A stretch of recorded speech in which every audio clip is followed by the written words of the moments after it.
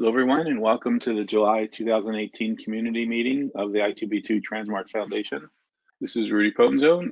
This is the agenda for today. We'll start with a welcome from Diane, review of the June meeting that we just completed at Harvard a few weeks ago, talk about our fall meeting that's coming up in Geneva in the end of October, look at some of the new things that have been coming for our sponsors programs, and then have presentations from the ETL working group and the user interface working group. This is being recorded as usual, and the recording will be available on our website along with the slide deck. Diane? Thank you, Rudy, and welcome everyone. So thanks for joining in the middle of summer. I hope everybody's enjoying their summertime because it goes fast. Okay, so again, happy summer. I just wanted to remind folks we did have a board election recently, and this is a list of our board of directors. The folks listed in bold are either newly elected or re-elected to the board. The board election is every spring, so that's something that we do every year. And also a reminder, the members are the ones that nominate the board of directors, and so that group, the members group, is actually coming up for another election in the fall. So if you're a member and you want to invite additional folks onto the membership group, that will be coming up. So stay tuned for that. We want to kind of get that done before the Geneva conference, so probably around the September timeframe you'll be hearing about that. All right, next slide. So I think for those of you who attended the Harvard meeting this year, you can flip to the next slide, Rudy. I've been attending this, the I2B2 academic user group meeting from the beginning. And last year was the first year that we had a combined meeting between I2B2 and Transmart. And I personally, I think this was the best meeting ever. It really was 2 days. One was a high-level speakers. We had a number of keynote speakers that I think brought a lot of interesting topics to the table. I think people enjoyed that. The second day was really a targeted workshops, and I got a lot of really, really great feedback from that day. A lot of energy. People were able to really speak up and learn information that hopefully will help them. So that was exciting. We had about 160 people attending the conference with 20 people attending via GoToMeeting. So I think it was a really big success. This is just a list of some of the keynote speakers for the first day, high-level folks that were really interesting and fun to listen to. And then the second day, go to the next slide, Rudy. The second day, just to remind people, so we had working group sessions for our working groups, ETL ontologies and the user interface. I do have to say that right after the conference, we had an onslaught of additional people joining the working group. So that was really great to see. We had a great session on data governance and data delivery. There were 3 separate hospitals that participated in that. I sat in on that one, and I think people were really, really excited. I really encouraged the speakers, the 3 speakers, to submit something for an upcoming AMIA, because I think this is a super hot topic and something that people struggle with around their I2B2 implementation. So that was great. ACT had a full day session from 10 to 4, and there was a lot of buzz around that. I think people really learned a lot, and I think that was a hugely valuable and well-attended session.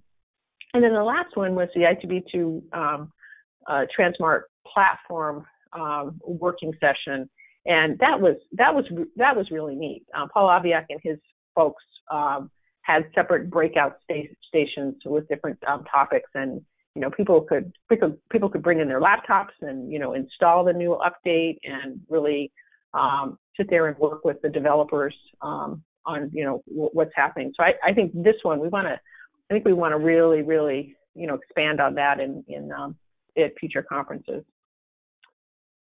So you can go to the next slide, Rudy. Of course, I want to thank again our sponsors. They pay for the conference. They pay for the venue, the food, and everything. So really, kudos to these folks that supported us. Very important. So next slide. So this is I think this is my last slide. So all of the materials, all of the slide decks, and most of the sessions were actually recorded as well. So the slide decks are for the most part available on our website, and the recordings are in the process and will be available soon.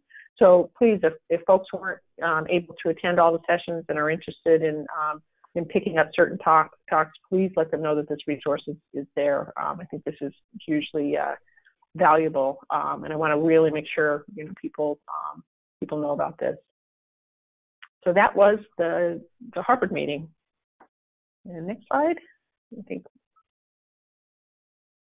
And Rudy, I'm gonna turn it over to you. Okay, thanks, Diane.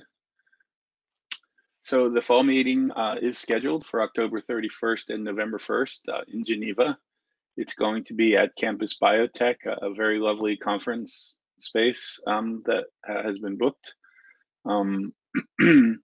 Jean-Louis Rosario was at the meeting at Harvard and presented a set of slides, which I'll show now. And him and Christophe are the key organizers. There's still time to submit presentations for the program. And also you should be registering now as well. There's probably about, 70 people registered already. This is their 6th European I2B2 academic users meeting, and the second time that the foundation will be working with them on this meeting. Originally, it has said that the registration closes on July 15th, but that was really intended to try to encourage people to register so that the planners could have more time. But certainly we have another month or so to get yourself registered, but now would be a good time to register if you are planning to come. Some of the topics, the key topics that they're hoping to cover are identity management, management of information within our platforms, drilling down in ontologies and semantics, et cetera. Privacy and security within I2B2 and Transmart, especially with the new European GDPR compliance rules, and then also clinical outcomes. We really like the focus, and we always get a lot of strong feedback when we do sessions on the actual applications of I2B2 and Transmart, and we're hoping to have some good presentations on those at this meeting. 4 keynotes that are already set up are with Sean Murphy. He's going to be coming across to do a presentation about I2B2. Dr. Geraldine Vink from the Netherlands, the Cancer Institute of the Netherlands, is going to be presenting. Professor Ulrich Sachs will be also speaking. He's also a board member of the foundation. And then from Paul Viak's group, Jason Stedman will be coming to talk about the I2B2 Transmart platform and give us an update on how that's going. There will be a dinner on a boat, so we will all load up in the boat and go for a dinner. Now, in order to, because of the cost, this will be a shared cost, but it promises to be quite an elegant evening out on Lake Geneva. Zach Kahane told us a story that when he was young and graduating from high school, I believe, that his class went out on this boat for their cruise. So one of the highlights of the week. As I say, it's still time to submit contributions if you want to be a presenter We are using a tool called EasyChair. These links are all on the website on the Geneva conference page. Please take a look. The details for the conference are there and being expanded as we get more information. And to help us plan, it'd be great if you want to come, if you want to do a presentation. Now would be a super time to actually get your application and get your proposals in.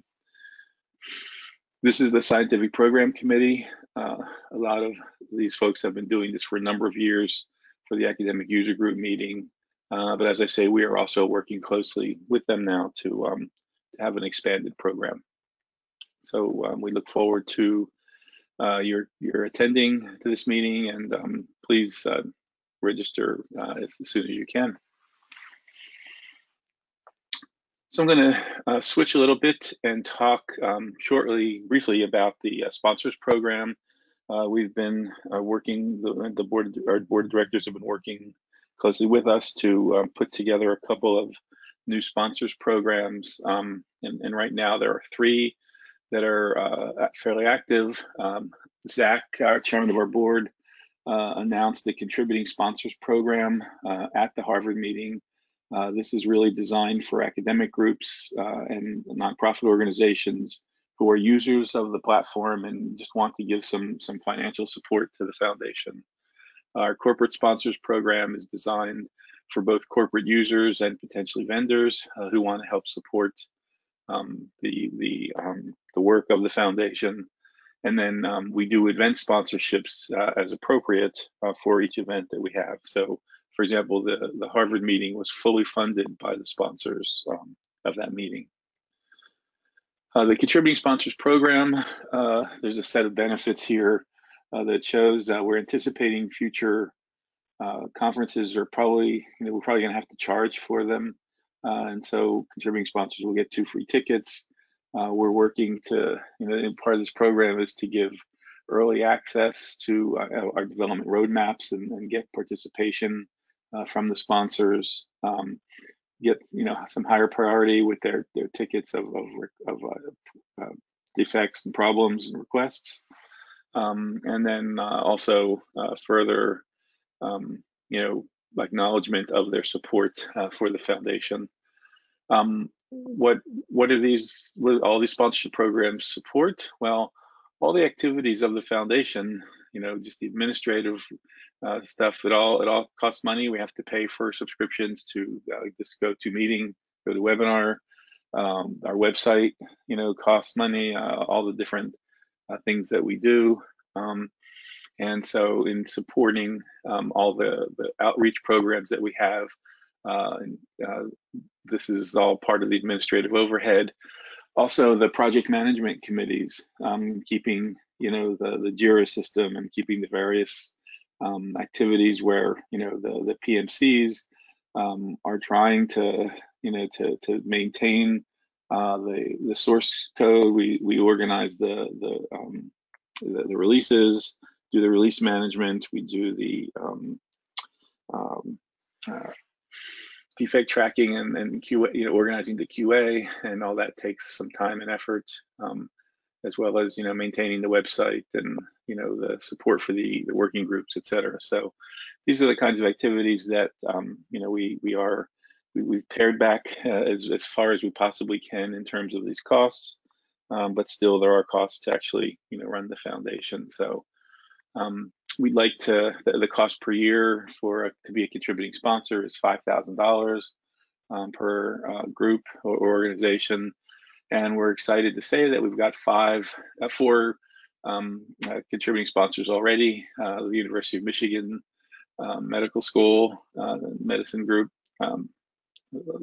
Gil Oman, our former chairman of the board and a board member, was the first to sign up for the program immediately. Prognosis Data is also a contributing member, and we get a tremendous amount of support from Partners Healthcare and DBMI. So we're delighted to have these folks all part of our new contributing sponsors program. In addition, we've put together a corporate sponsors program, similar, but maybe trying to focus it more on commercial customers. Again, though, looking at the people who are using the product and also vendors, and looking for their support to help the foundation continue to do the support that we do. This has different levels for the sponsorship, and depending on the size of the company. And so something to consider if you're in a company or you're in an academic organization. This is a way for you to help support the foundation and keep all of our activities moving ahead. And as I say, the sponsorships are really focused on the different aspects. We also have event sponsorships, as I said, and this is more focused on the vendors. So that we had one vendor, Axiomatics, was actually took advantage of all the benefits and had a table and were able to do demonstrations and things at the meeting. But also several of the other vendors, Google Education, et cetera, were at the meeting and were able to give presentations. Trinetics, they gave presentations, and so they had some good exposure, we think. Not all events will have sponsorships, but those that do, this will be available. So that's what I wanted to talk about on terms of the agenda.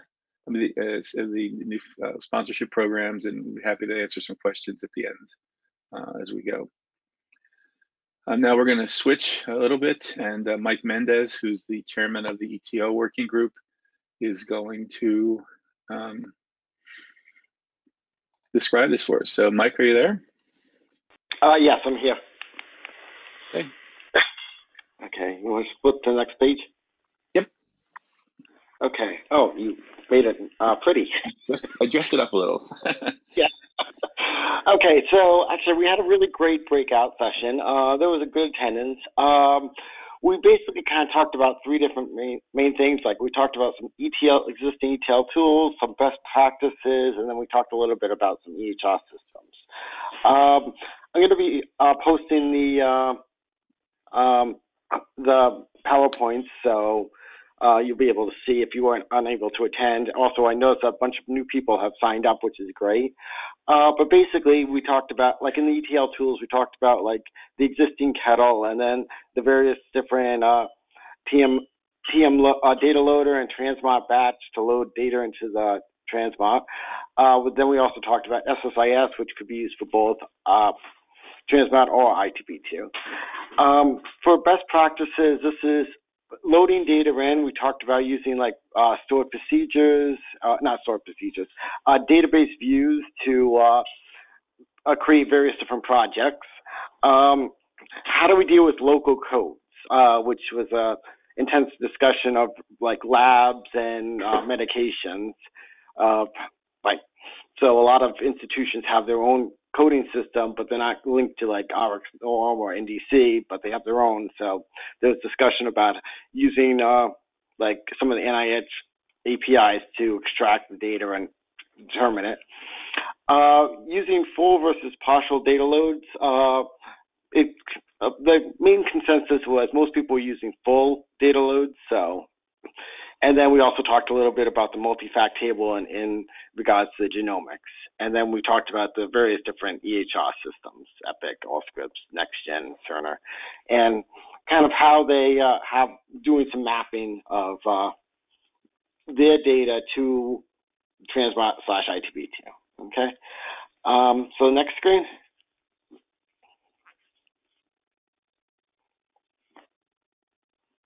Okay, so then we also talked about future stuff.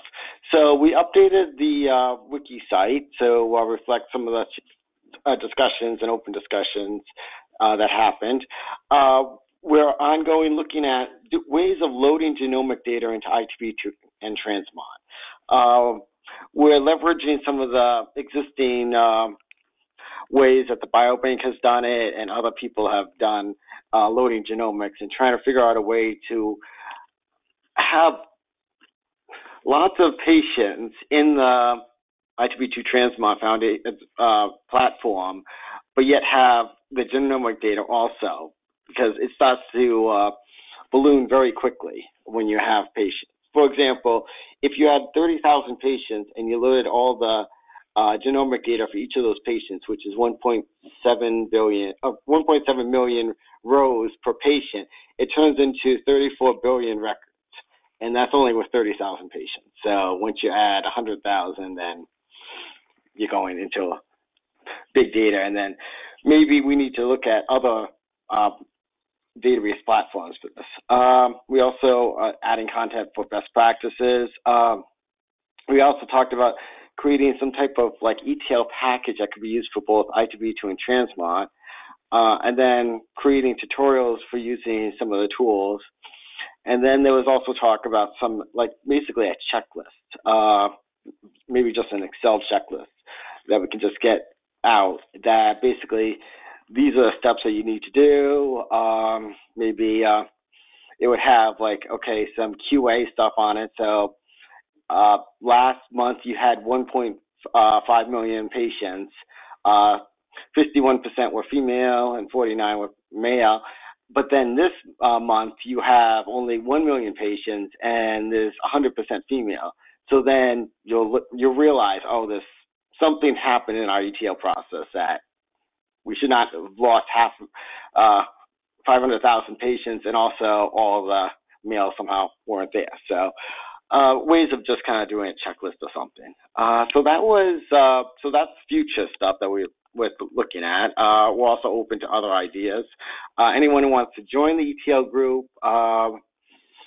you can go to that wiki page and then you can join us. We have a call every Tuesday, the first Tuesday of every month.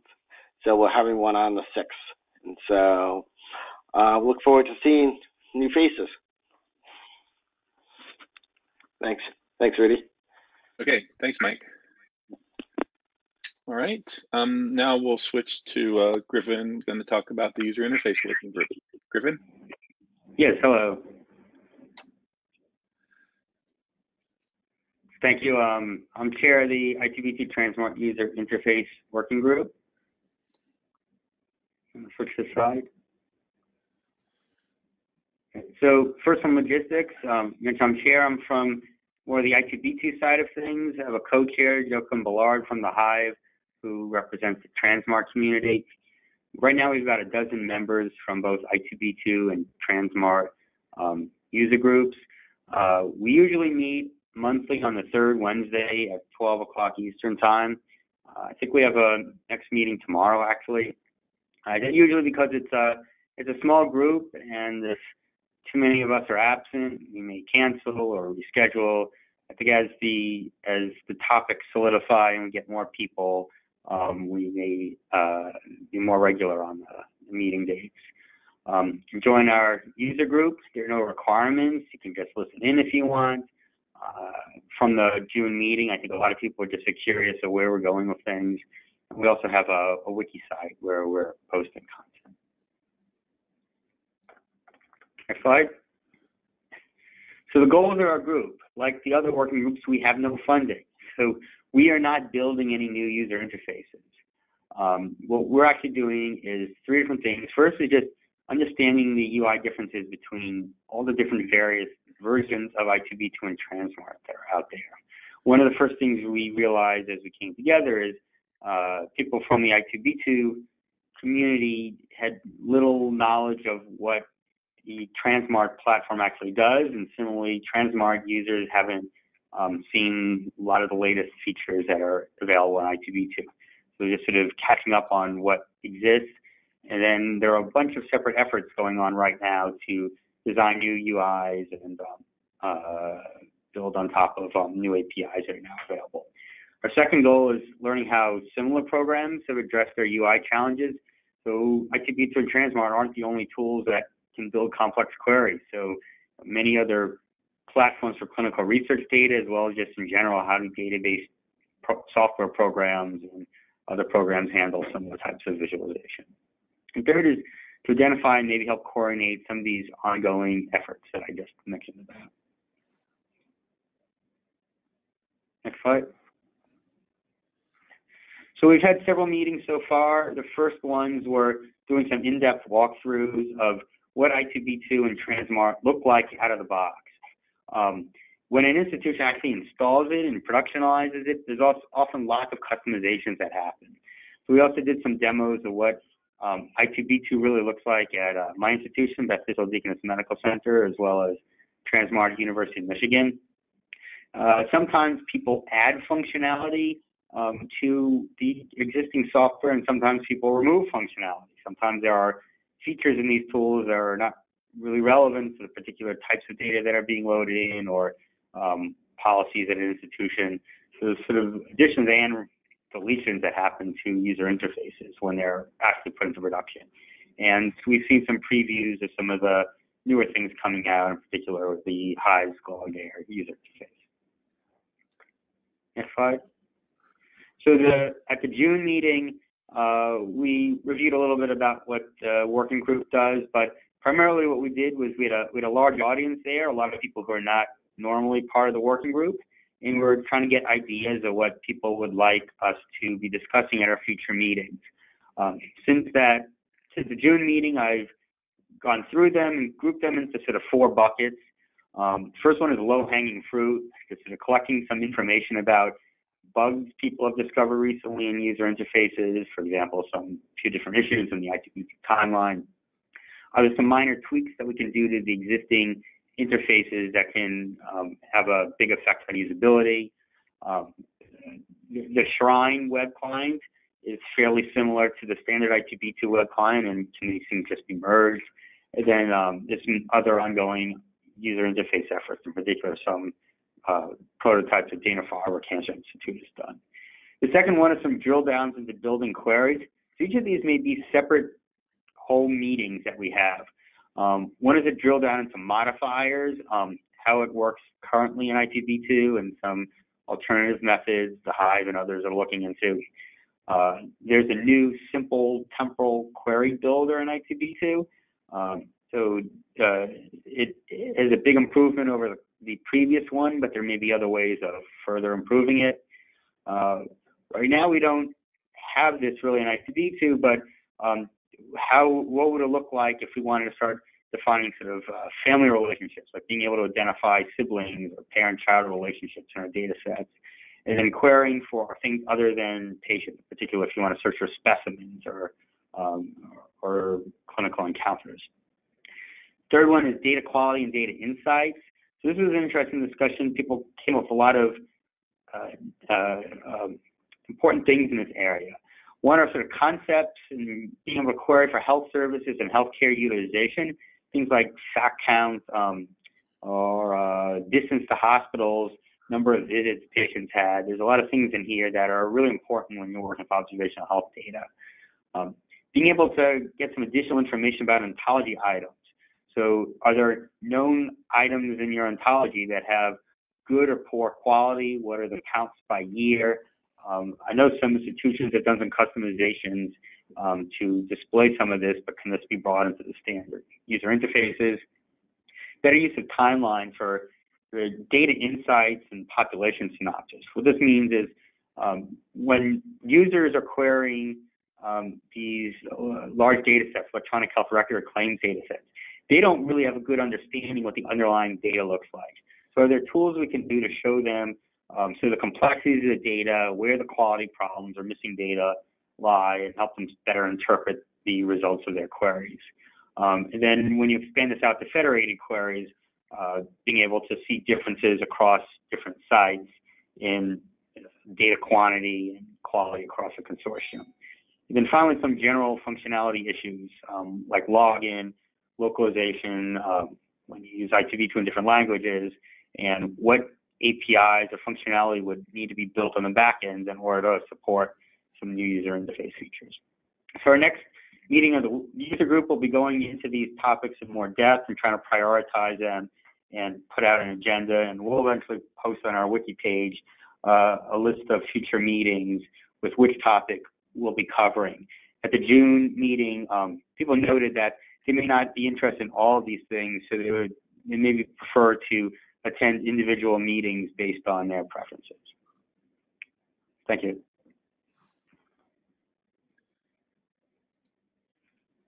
Okay, thanks, Kevin. Okay, so we'd like to open up for questions and discussion.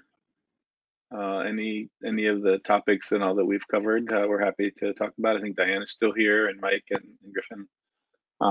Also, just note that we've actually had a couple registrations for Geneva, and a couple people requesting joining the working groups while the session's been going. So if you have interest there, please do visit the website. If you have a question, you have a couple of ways you can raise your hand. You can type a question into the question window, or you can put a question in the chat window. So if you have any questions, please let me know now.